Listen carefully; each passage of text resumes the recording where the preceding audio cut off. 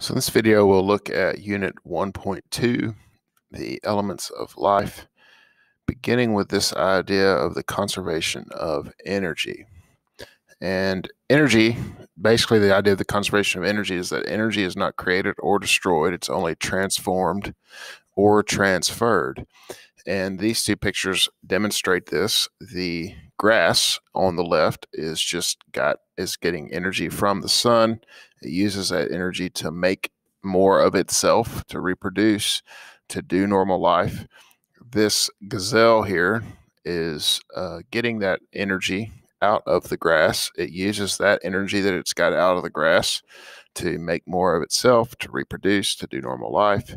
And then here, the gazelle meets a grisly fate as it comes in contact with two cheetahs, not necessarily grizzlies, but they can still do the job quite nicely. And they will take the energy from the gazelle that it got out of the grass, that it got from the sun, and you get the whole idea. And this energy is used to grow, reproduce, just to maintain normal life. And this energy, and this is mainly accomplished through the use of energy that is stored up in chemical bonds.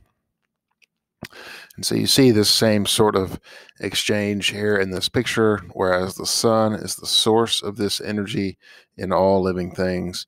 And then that energy is just transferred through the chain until it gets to the top. In this particular instance, it is a snake. Now, what happens as this energy is transferred is, and we'll talk more about this in subsequent units, is that energy, there's just a little bit of energy that's lost as you go from one level to the next. And so there's not as much energy available for the snake as there is for the frog, as there is for the grasshopper, as there is for the grass. You kind of get the way that works. But at each new level, those living systems must gather molecules, whether it be from the air, if you're grass, or from the things that you've eaten, in order to build new molecules for themselves. This energy is needed to then break down those molecules and then build up new molecules. And so we're going to be looking at this idea known as macromolecules, which are these big molecules that exist in living systems. And at the middle of each of these macromolecules is something called carbon. Carbon is an atom that we're all familiar with, very important in living systems, forms what we will call the backbone or the skeleton of most all organic molecules. And you will see these carbon skeletons here in blue, and these are just some different organic molecules, and they can form different shapes. You have these branched shapes, you can have these ring type shapes, and we will see all of these as we go throughout the as we go throughout this unit and then even subsequent units.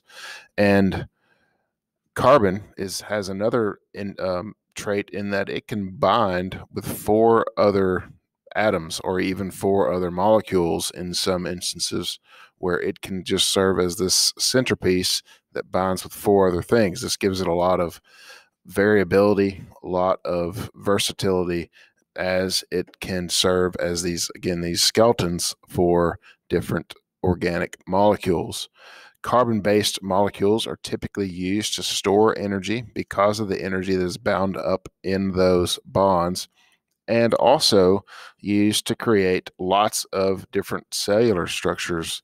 And so here are some examples of some nucleic acids and some lipids, carbohydrates, proteins. These are the 4 groups of macromolecules that we're going to be talking about in the upcoming unit, or in this unit, we'll be talking about these macromolecules, the nucleic acids, lipids, carbs, and proteins, and their functions and their structures in a little bit more detail. And here's a picture of a cell membrane and all the different business that's going on a cell membrane.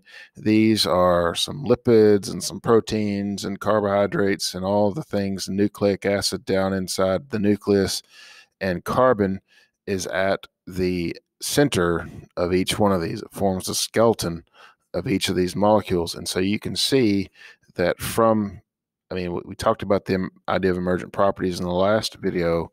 You have these really simple molecules, and from that, you can get very complex living systems that are taking care of lots of different business. Well, carbon is not the only atom that is essential for living things. There are a couple others.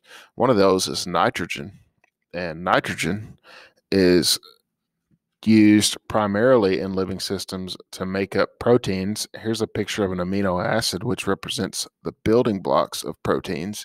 And so without nitrogen, you wouldn't have amino acids, and also you would not have nucleic acids, which are like DNA and RNA.